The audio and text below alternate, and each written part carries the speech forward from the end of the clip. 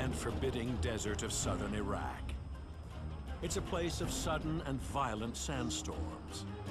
But today, we'll see it torn apart by a different kind of storm. We engage them with tank main gun rounds. You see the explosions going off. I dropped down inside. I looked through my commander's sight.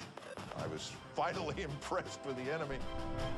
The U.S. 2nd Armored Cavalry is on a collision course with the Tawakalna Division of Iraq's Republican Guard.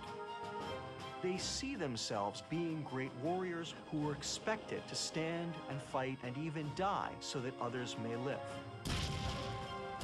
Two tank armies clash on a remote strip of desert. This is the Battle of 73 Easting, armored warfare at its most intense. This probably was the last great tank battle of the 20th century.